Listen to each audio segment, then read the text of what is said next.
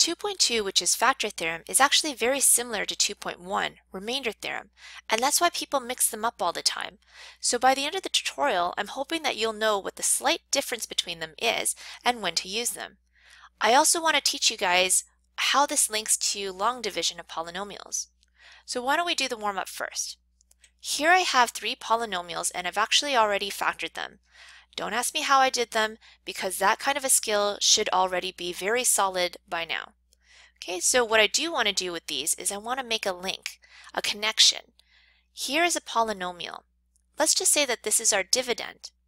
If I did long division and divided it by this, the divisor, I should get an answer, which is our quotient. So basically I'm saying if I divided it this guy by this guy, I should get this guy as my answer.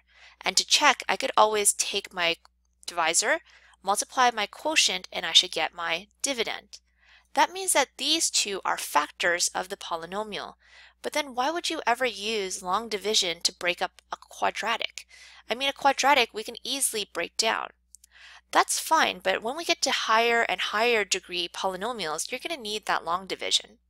So for example, an x cubed, this one might need you could use long division if you wanted to, but I'm looking at all three of these guys and saying, well, I could probably pull out a greatest common factor, that x that's in front. So let's use this as our divisor. I'm going to divide the dividend by our divisor, and I get my quotient, which is this one. In order to find the other factors, I could always break down my quotient. It looks like a simple trinomial, so you know what, I'm just going to use regular factoring, and there you go, two more factors. So this cubic has three factors.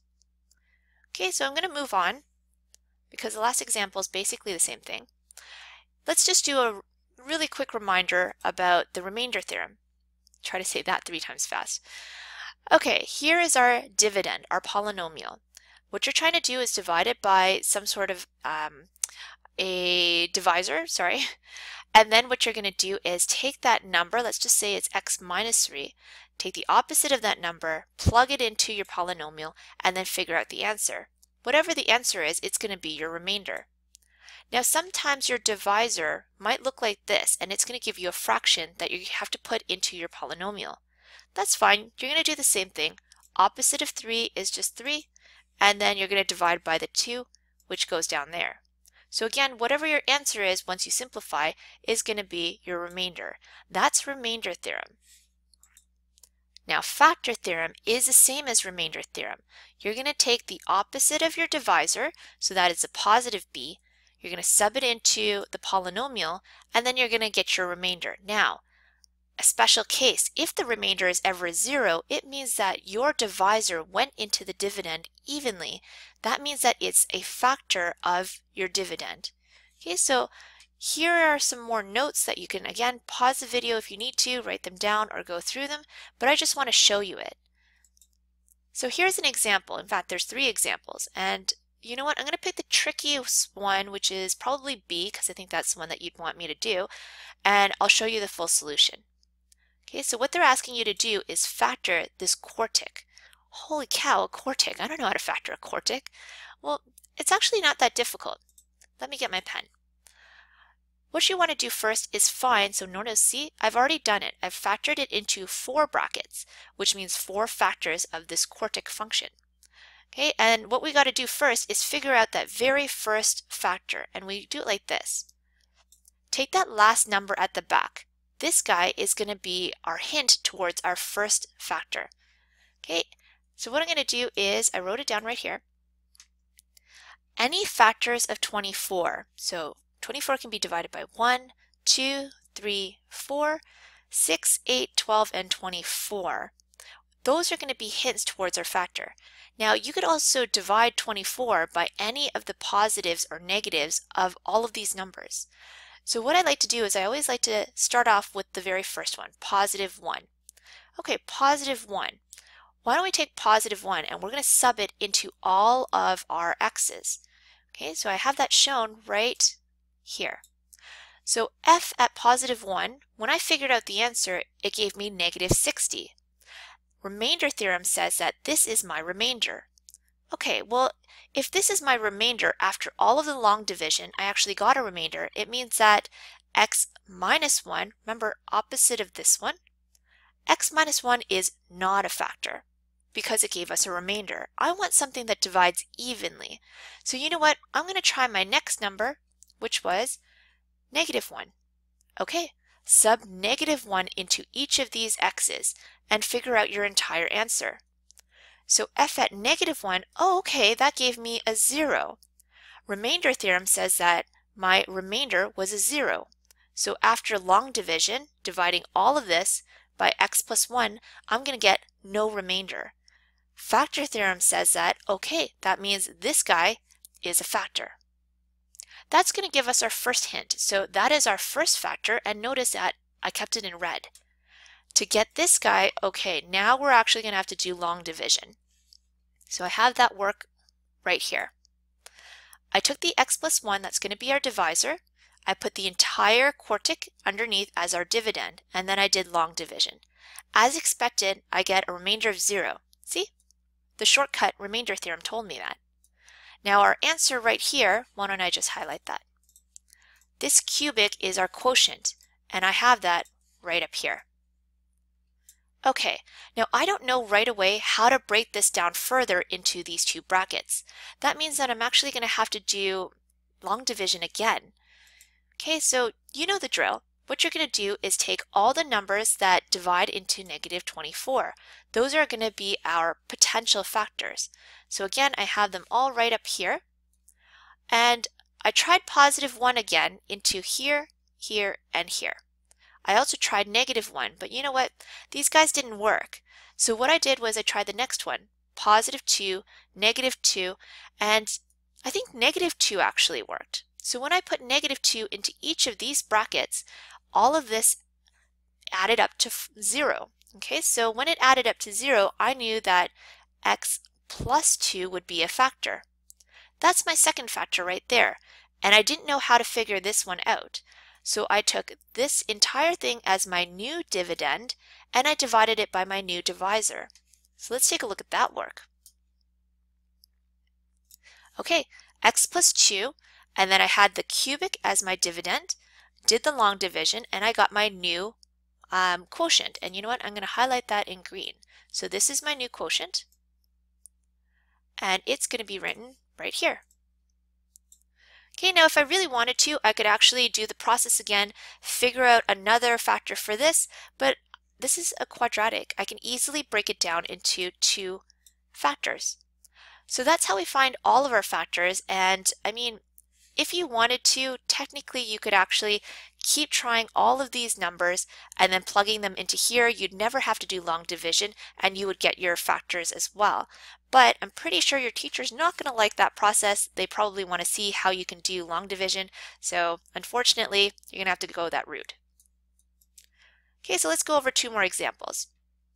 Sketch a graph of the function. That means that I'm going to have to break this down and factor it.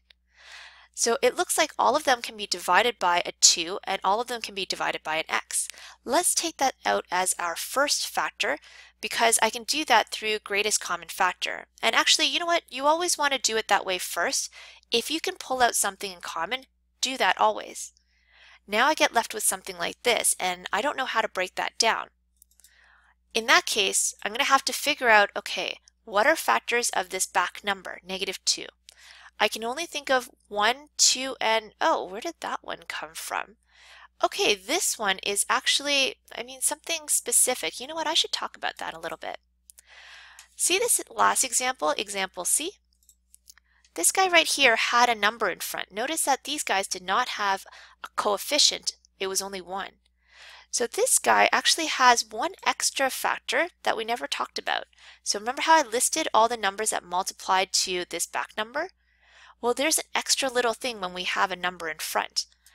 An extra factor, so other than 1 and 2, is you could have 1, you could have your 2, so 1 and 2 multiply to 2, or you could actually have any of these two numbers divided by 3. So you could actually have a 1 over 3 and also a 2 over 3. So these two fractions give rise to factors that look like this. Okay, so your fraction x-intercepts. So I have my 1, my 2, and either the 1 or the 2 divided by the 2. So that's this guy right here. I'm going to start off with the easy ones, positive 1. I'm going to sub it into here, here, and here. And then I actually got that the positive 1 worked. So that means x minus 1 is probably one of our factors. And then I did my long division. Okay, so I broke up the cubic and divided it by the x minus 1, and I got this as my quotient. Then I just broke this guy up and I did not common factoring, just regular factoring, and I got these last two. Okay, so this guy has 1, 2, 3, 4 factors, which I would expect because it's an x to the power 4. And then because they wanted me to graph it, I'm actually just going to solve.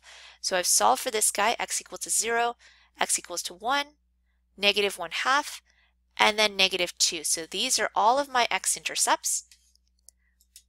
And then I have my graph right down here. So my x-intercepts are right around here, here, here, and here. We know it's a quartic. It had a positive leading coefficient, so it should have this shape. And then any of those turning points, those peaks, I would just be trying to figure out the middle between both of the blue dots and then subbing it into my equation and finding a y value. So again, I mean, this is just, it's not completely accurate. The peak may or may not be there. You'll actually get a better idea of what it looks like by using graphing technology. Okay, but I mean, this at least gives us a somewhat accurate visual representation of the polynomial function. Okay, so factor theorem, one more time. This is a tricky example, and a lot of teachers like to put it on tests. So this is where I have a polynomial, but notice that they gave me an m and an n. So that's kind of weird. All right, you're going to have to figure out what m and n are, and they have to satisfy this yellow condition and this blue condition. Okay, so this one says it has a factor of x minus 1. That means that if I sub in 1 into my x's, I should get a remainder of 0. So here we go. P of 1 for all of this is equal to 0. So now I have my m and n, and I'm just going to simplify it until I have one equation. The blue is another condition, and what it's going to do is tell me about my second equation. So when it's divided by x plus 3, I actually get a remainder of negative 20. So when I sub in minus 3 into the equation, I should get a remainder of 20. Again, I'm just going to simplify. I'm going to get equation number 2. You know what's going to happen next. Substitution or elimination, and my favorite is elimination. Okay, so after elimination, I got 5 and 6 as both my answers for my m and my n. All right, so now that it's the end of the tutorial, I hope you have a better understanding of remainder theorem versus factor theorem. What we're going to look at next is how to create that more accurate picture of a graph that represents any of these polynomials.